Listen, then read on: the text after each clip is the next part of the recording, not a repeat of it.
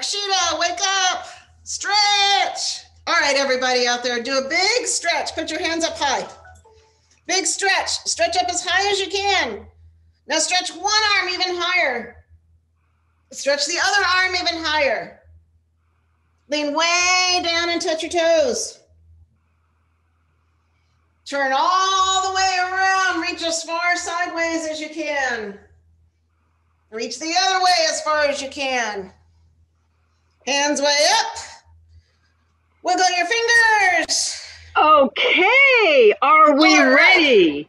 It is now, it is 10 o'clock, and so we're going to start our little journey on surviving in different environments. So we're going to look at the whole world, and we're going to look at genetics, what makes animals run. We're going to look at the environments in which they live, and then we will look at how they become fossils and what fossils tell us about changing environments. My name is Dr. Joyce Bluford. I'm a geologist, and you just were talking with Debbie Davidson. We'll be your host today. And so welcome, third graders from Fremont Unified. So what we will look at today. Now look at that chameleon there. What's happening? It's changing its color. It's going from one color to another. Why does that happen? Have you ever thought about how organisms change and how the environment has something to do with it? Like, would this chameleon turn bright blue?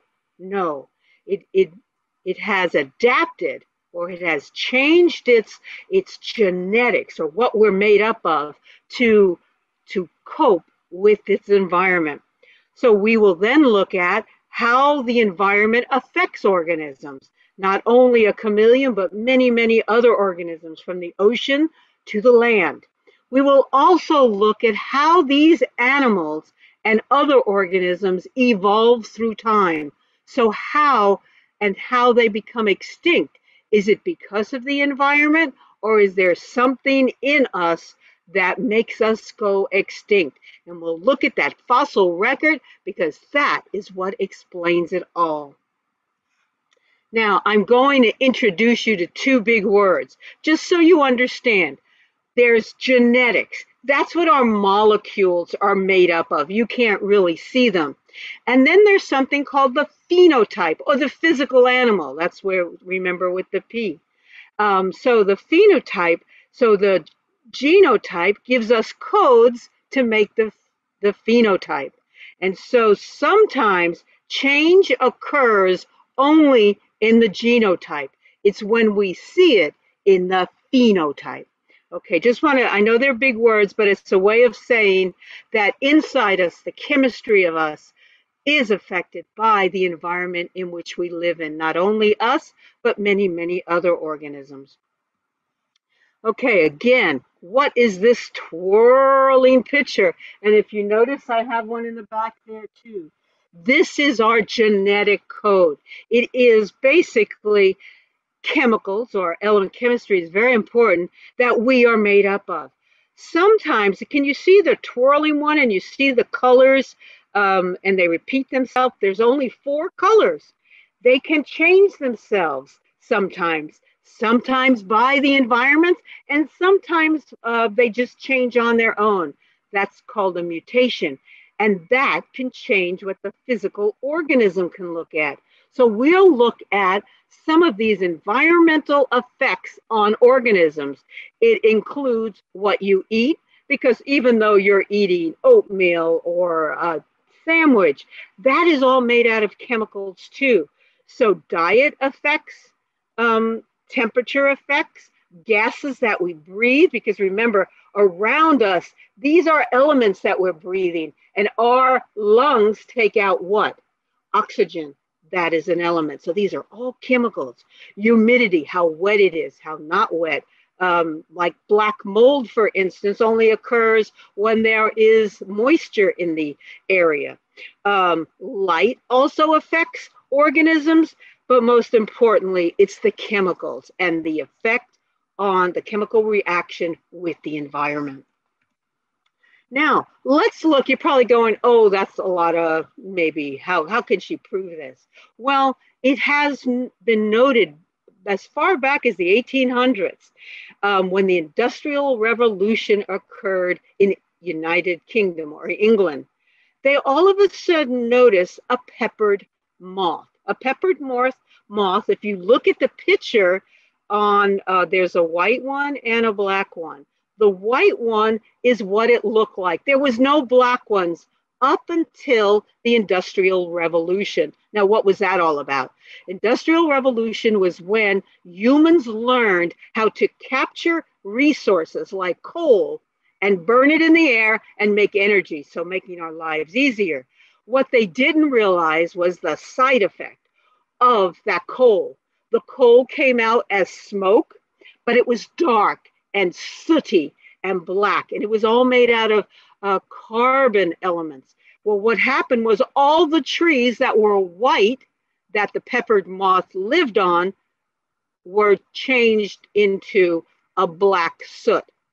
And over time, scientists realized that this pepper moth changed from the color of black and white to all black. Why? Because it then could blend in, and then so its birds wouldn't eat it. And so this was the first example of people realizing that our environment changes. So if we don't clean the environment, and during the Industrial Revolution, that's when they stopped coal burning and they learned about electricity, because there was a big problem. We were realizing that people were getting sick because of the coal soot, because that's what they were using as energy. And so this was the first change. So the peppered moth, a study by Dr. Edelson during the Industrial Revolution. And this was the beginning of understanding natural selection. And you probably have heard of Darwin's theories on natural selection. This is when we first started to realize the environment changes organisms. Not all the time, but sometimes. Now, I would like to read a story called Gimpy the Goose. It's a little poem, and it's written by a student here in Fremont. We just finished it, but this little goose can help us understand how changes occur. Gimpy the Goose by Tharika Tambidure, animated by Hagos Tovolti.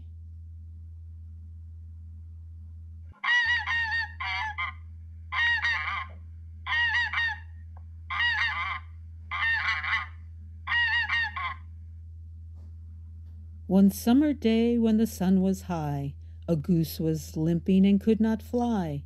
The goose that looked as big as the moon appeared at Tule Ponds at Tyson's Lagoon.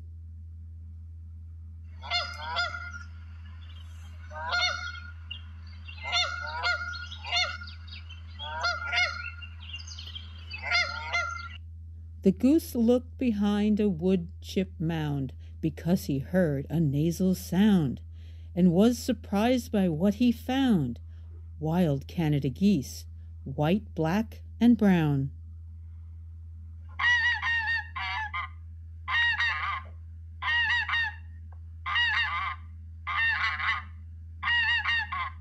The new goose began to rejoice. The Canada geese laughed at his silly voice. The funny goose honked a loud hello. "Stay with us, you funny fellow." This mysterious goose was different from the rest, buff-colored feathers on his back and breast, with an orange beak with red black spots, orange and pink feet with small knots.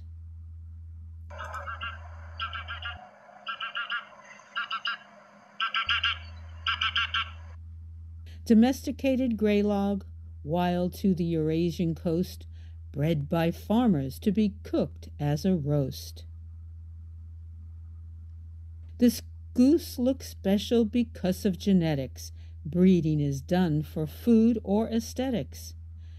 Passing of features from parents to offsprings, leaving the goose without strong wings. breeding specific characteristics known as traits. Thus, different types of poultry breeders create. Genes are passed down from family to family, geese with similar features without calamity. Gimpy the goose, which he is called by the locals, can be heard through the area with his vocals. The Graylog goose decided to stay. The Canada geese wanted Gimpy to play. Dr. Conrad Lorenz, a zoologist, used Graylog geese to document imprinting behaviors for many a beast. In fall, the Canada geese began leaving one by one, not one to eat nor have fun. Wintry winds soon began to moan. The Graylog goose was left all alone.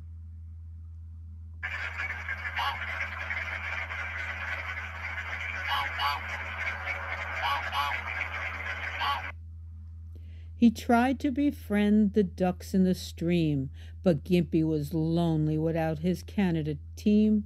The Graylog goose was alone for many a day, but thankfully something happened in May. The Canada geese came back to make their nest. Gimpy the goose was no longer stressed. He protected the Canada gooselings from danger. Gimpy the goose was acting as their private ranger. Children and adults are both quite fond of Gimpy the goose at Tule Ponds. So if you go to Tule Ponds, that's another place that we run, and we also have presentations from there too. Gimpy is running around because he cannot fly, and so he's there all the time. But we were always wondering what kind of goose he was. He looked kind of weird, and his voice was different than the other goose, and we couldn't figure out what had happened. And we realized that this was a goose that could not fly because breeders, poultry breeders, that means like chickens and geese, were bred, which means that they were genetically kind of manipulated a little to create types of animals that people could eat. Now, the goose has been domesticated, especially the Graylog, ever since Egyptian times. So this was a way in which farmers could, instead of going hunting, they can create their own food so they could eat it. And so you don't want a bird to fly.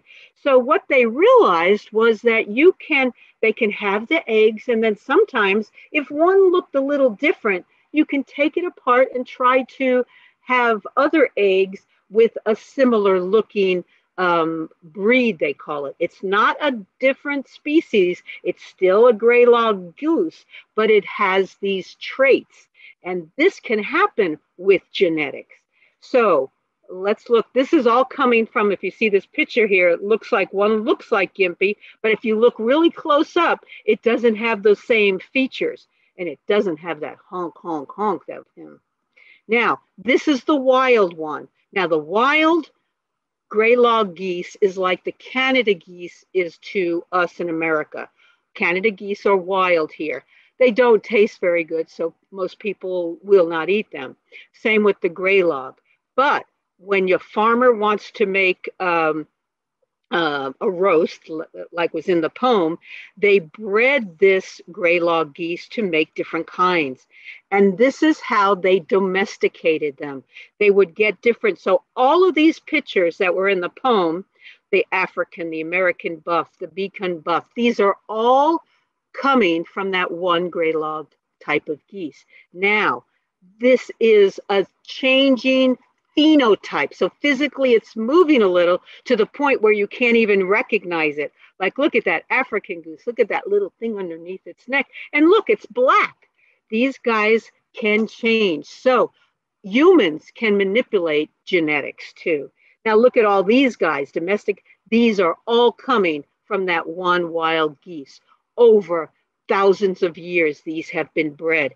Now look at that weird one called the Sebastopol. It has these long feathers. So this is getting close to when the genetics can actually change into a totally different species. But that hasn't happened in the gray lock. That's why in the poem I use the word calamity. So that means it can change. And this is basically how organisms kind of change slowly as their genetics gets manipulated or changes. Now, this is just one of the other things about Gympie. If you've never been to Tule Ponds, Gympie's there now. And let's take a look. Gympie is the resident goose. He's an African goose that came about 5 years ago. He cannot fly. And every year he always picks a male and a female, and their chicks, and he watches over them like a nanny. So this year, these are the lucky couple. So notice I called it an African goose there. This was about a year ago, and I didn't really know until we wrote this poem, because everybody loves Gympie the goose at Tule Ponds. And so that's when we realized he wasn't an African goose. He was really just a domesticated gray log. So this is where we start understanding. And also this goose, if you look on the internet, there's a whole lot of stories about domesticated gray logs, especially this type.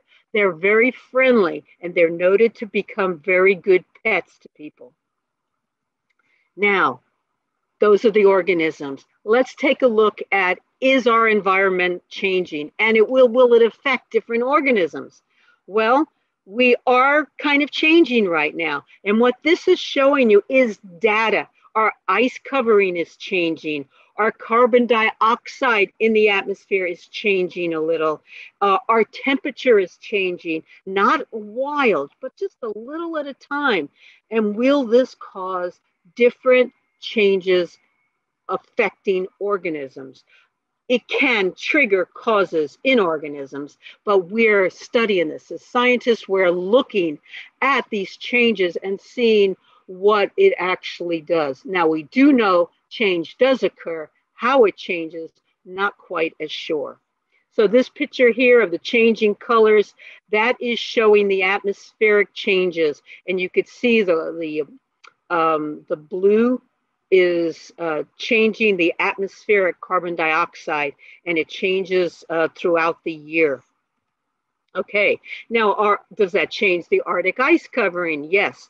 This is looking from 1980s up until the 90s or to 2000s. If you look at this, the change that has occurred is we've lost 35% of our ice caps. Does that affect? Yes. Why it affects it is because the ice caps, we have one on the top and one on the bottom of our Earth. When that starts melting, it goes into the ocean. Now the oceans start turning and churning, and they create different effects of how the water interacts, and it changes our weather. And over time, it can create a change in our climate.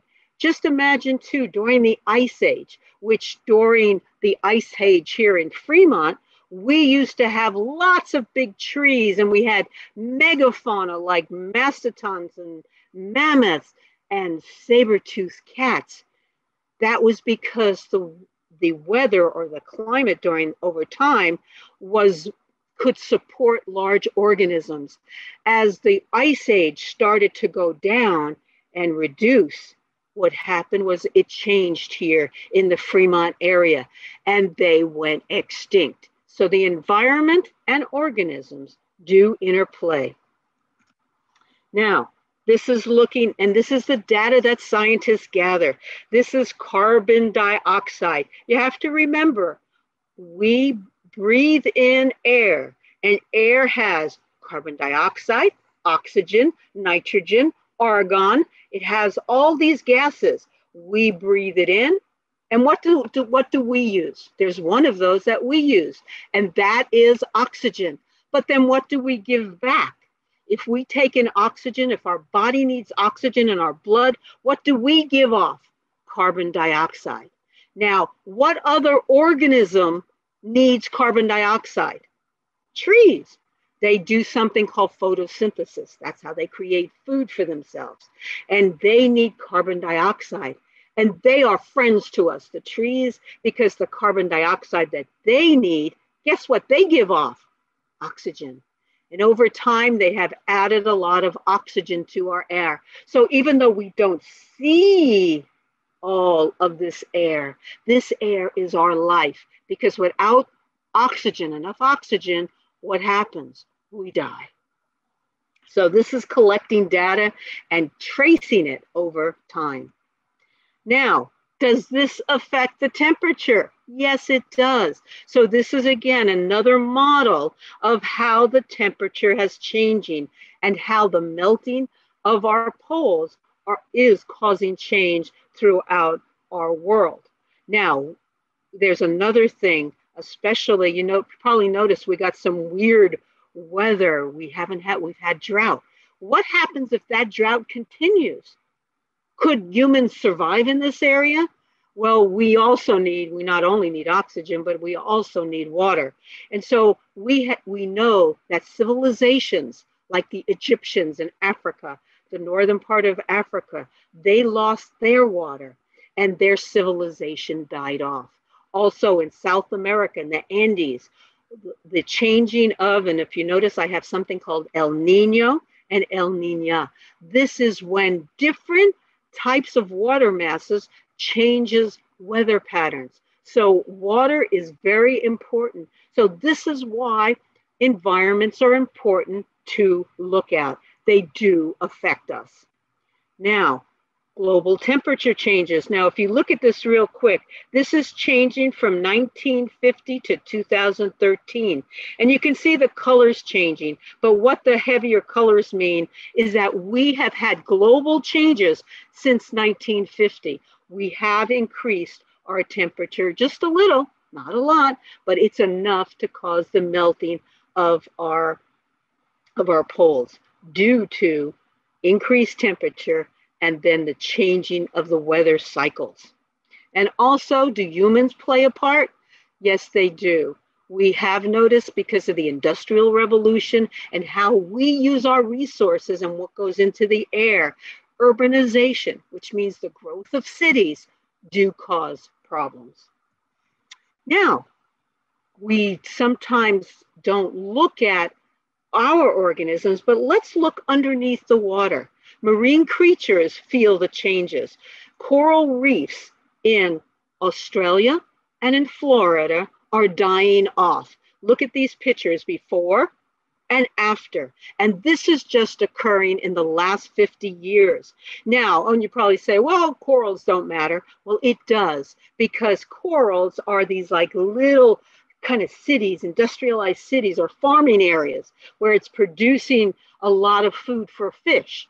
And do we eat fish? Yes. So we have to take care of not only our land and our atmosphere, but our hydrosphere, our oceans. They're very, very important. Now, if an old tree could only talk, would they tell you information? Well, trees don't talk like that big redwood on the right, but they do leave signals. Huh? How do they leave signals? Well, they tell you, we look at tree rings, and tree rings can tell you how much carbon dioxide and oxygen they have kind of used. There's ways of looking at the changes in the atmosphere. So these guys have told us, when you look at these old trees, because you have to remember, trees can live for a long time. We know that some species of trees can even live up to 1,000 years, and it leaves records. Now, notice too, the dam below. This is what happens during a drought. Now you probably go, oh, it's water. We'll just get some more river or just turn the faucet on. But that isn't what happens. If we lose our water sources, we lose the ability for drinking water, but also, why do we make dams? Dams produce electricity. And so, although we say, well, we can get rid of, carbon from gasoline cars, if we do not keep our water supply in check, we won't have electricity. And electricity is important to run all of these. So these are important to look at the world as a whole picture, because the environment is just that. Now, so are trees affected? Yes. Notice what they're doing down in Brazil. They're cutting the Amazon because they want to urbanize. Will it affect? Yes. It will affect, especially that carbon dioxide oxygen ratio. And so if you look at the data, so if you look at just our forest here in California, we have seen that our trees are dying not only from fire, but they are dying from other things that are occurring in the world. And so we have to protect our environment. We live together as one organism, the earth and all the other organisms that live there. So do we want to flatten our forests? No, no, no. Now, is there evidence of this in the fossil record? So the trees give us, because we could actually take cores of the trees and look inside the living tree. But is there other evidence that also tells us what's going on? Yes, fossils. We have had fossils for the last, almost a billion years. And those billion years have shown an evolution of organisms.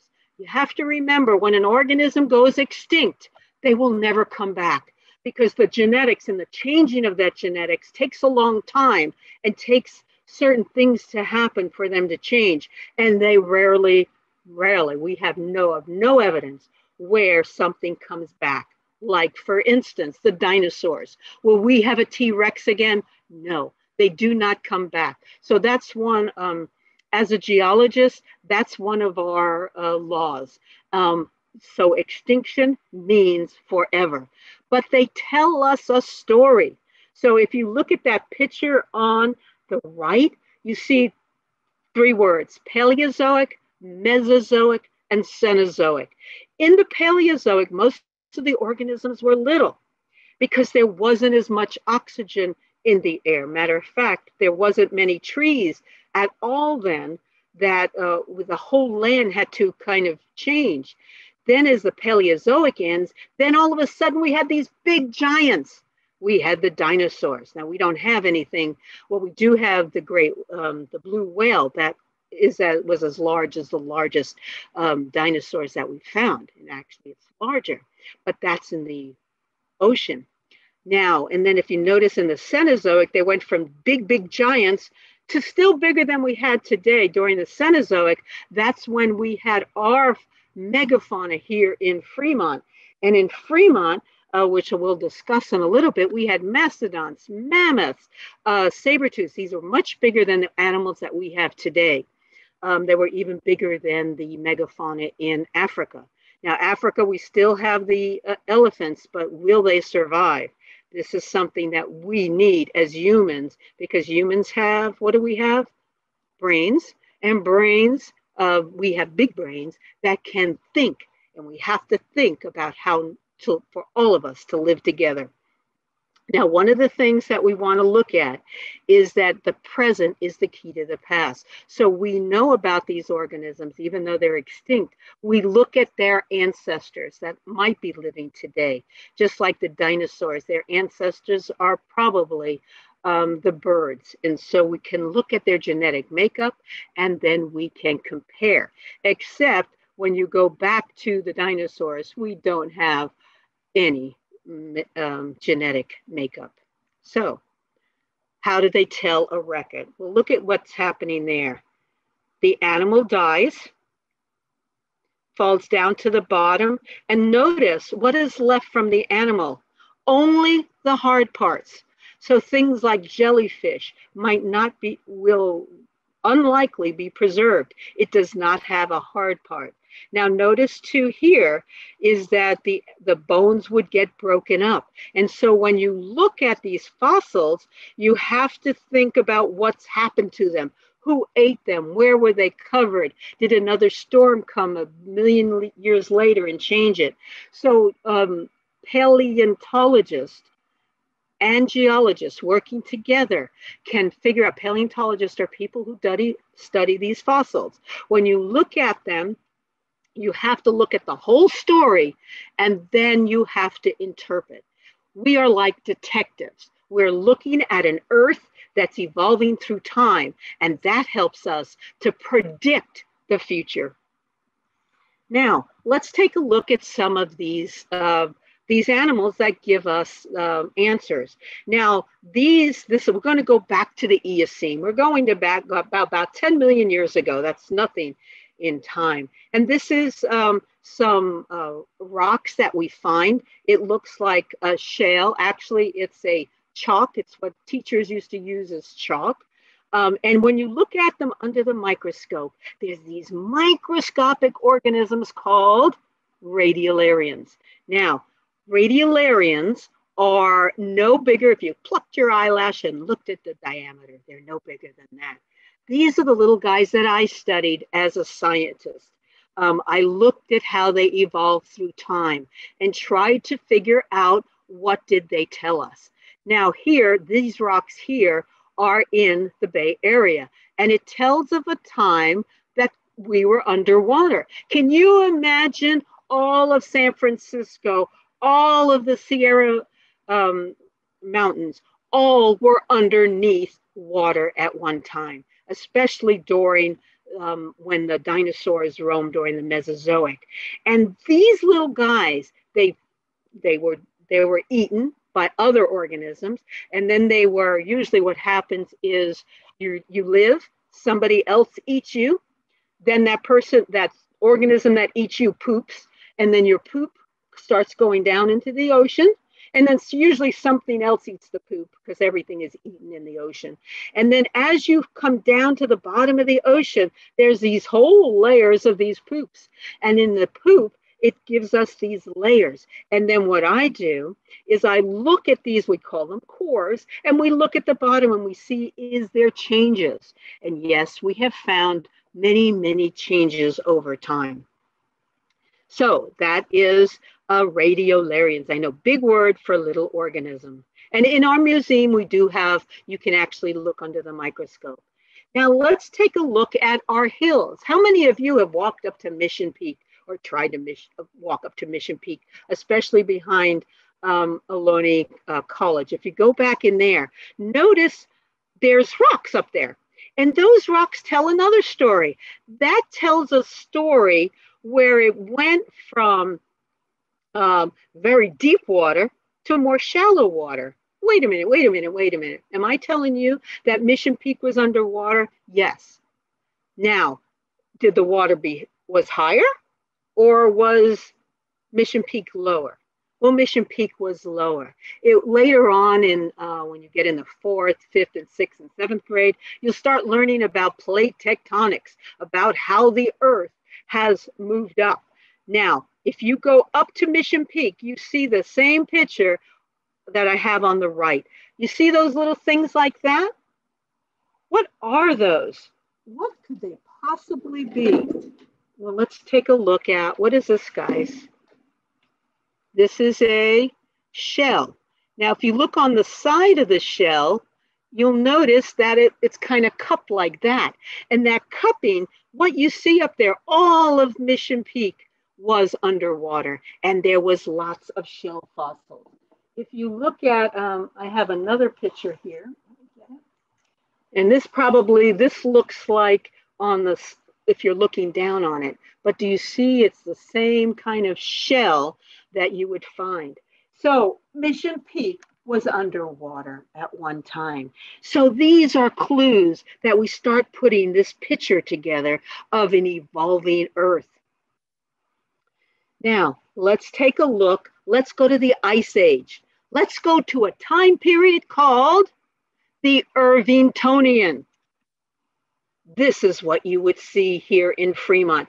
Irvingtonian, that sounds familiar. Irvington is where these fossils were found. And that's what we have in our museum here. We are preserving them for you guys to come and see when the pandemic is over. And you would see evidence. This is what Fremont looked like 1 million years ago. We had the Columbian mammoth. We had saber-toothed cats. We had prehistoric camels and horses and sloths and pronghorn antelopes. We had mastodons. But we also had things like vultures. We also had things like, if you notice down there, there's a little turtle, the western turtle.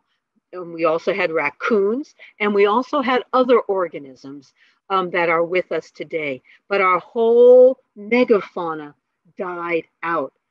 Died out. Oh my goodness, it died out. That is our changing environment.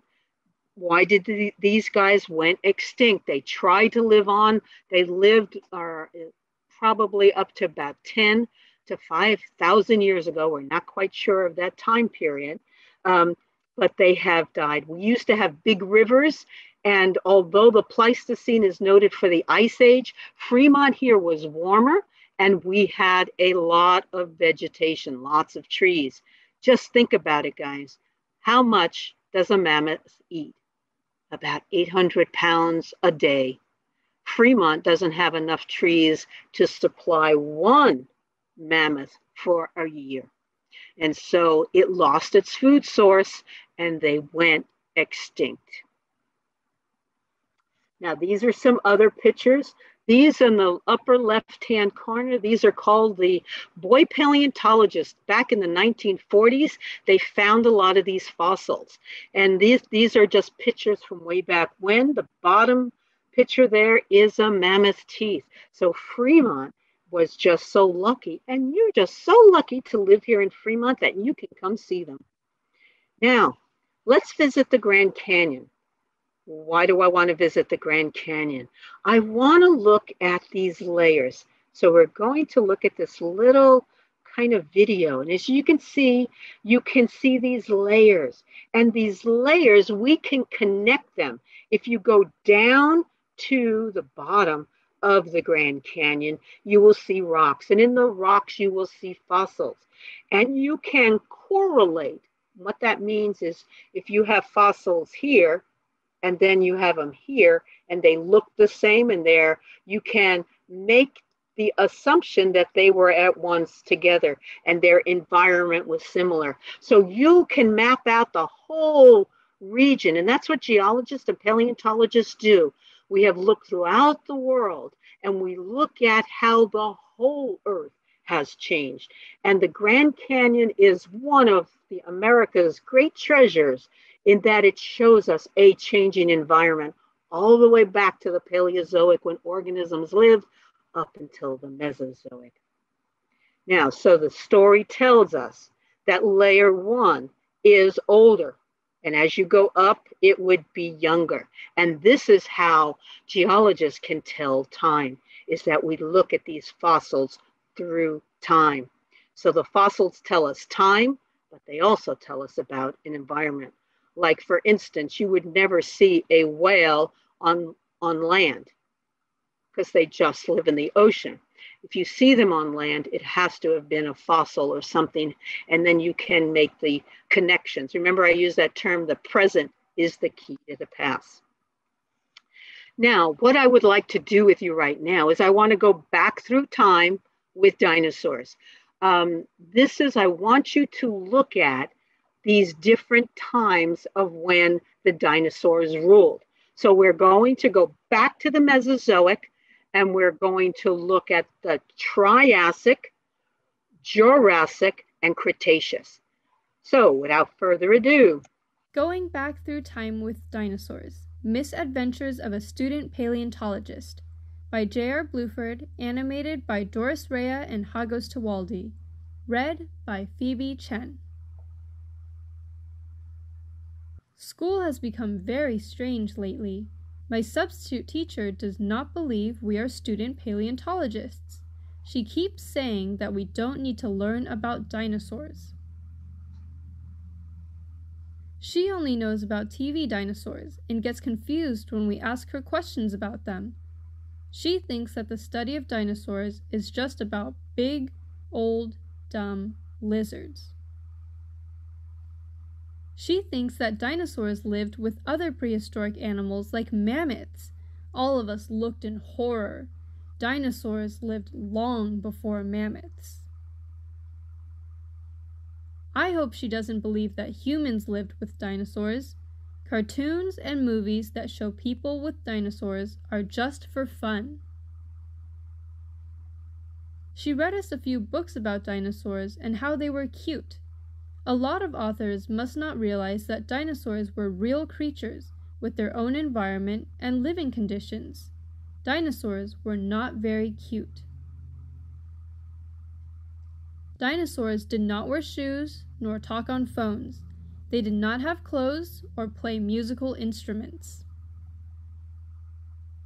Dinosaurs did not shave when they got up in the morning. Dinosaurs did not go to work and write reports. Human adults sometimes have a very weird imagination. Our substitute teacher gave us dinosaur models to sort into pink, blue, purple, and other colors. Who is she trying to fool? Dinosaurs did not come in these colors. There were many dinosaurs that lived in many places. They walked upright and were very successful land animals. They are extinct, meaning they will not evolve on Earth again. They are gone forever. Paleontologists group dinosaurs according to information from fossils. There are many types of fossils, including bones, footprints, eggs, and coprolites, or fossil poop.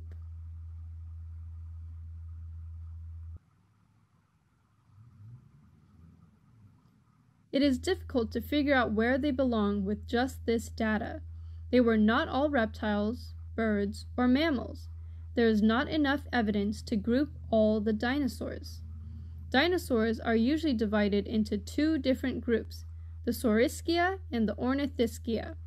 Their fossil bones look different, especially their hips. Saurischia include carnivore dinosaurs like Tyrannosaurus, Allosaurus, and Deinonychus. Brachiosaurus and Apatosaurus are herbivores that are included in this group. The Ornithischia include dinosaurs like Stegosaurus, Ankylosaurus, Maiasaurus, and Triceratops. This is the kind of science student paleontologists want to learn. The substitute teacher tries so hard, but I really miss our regular teacher. I started to daydream in class about observing dinosaurs as they really lived. In my dream, my mission was to find out where and when the different types of dinosaurs lived. I traveled in my new ship machine, the Dino Express, to seek out the truth. My destination was the Mesozoic, which was between 248 to 65 million years ago. When did the dinosaurs first appear? My ship brought me to 228 million years ago during the Triassic. Pangaea was a supercontinent before the Triassic. It started to break up into two large continents, Gondwana and Laurasia. I walked around in the Triassic. It was very warm, with trees like cycads and conifers. There were no evidence of grasses or flowers during this time. Small, fast dinosaurs first appeared, and evidence of mammals were found. Carnifex, a reptile, roamed the swamps of North America. I investigated the Triassic shallow seas. They were inhabited by the world's first large marine reptiles, like the ichthyosaurs. I went skydiving with pterosaurs, or flying reptiles. We were all soaring, except they were looking for little critters to eat. A Coelophysis saw me peeking through the plants. When I saw his sharp, backward curving teeth and long, strong legs, I knew it was time to travel to the Jurassic. I got into my ship and continued through time into the Jurassic. The dinosaurs were thundering across the landscape. I spotted new types of mammals and marine reptiles. The land masses were breaking up. Shallow seas were now covering the earth. I needed an umbrella in the warm and wet land. Large trees, cycads, and ferns continued to thrive. I had to hide from the large dinosaurs who ruled many of the continents. I saw new types of mammals and marine reptiles. I saw a beautiful Archaeopteryx, the first reptile with feathers. I did not want to leave, but I had to continue through time. My last stop was the Cretaceous, which started to look more like today. Many of today's plants and animals appeared on Earth. I was not afraid because most of the giant dinosaurs were gone. I walked with friendly duck-billed dinosaurs and saw large herds of triceratops. I saw familiar plants and small mammals. However, I was always looking for one of the largest meat eaters of all time. Tyrannosaurus hunted during the Cretaceous, and I did not want to be his next dinner. I realized that dinosaurs were doing real well during the Cretaceous, but something happened. I noticed there were changes in climate, and new animals were changing the food chain.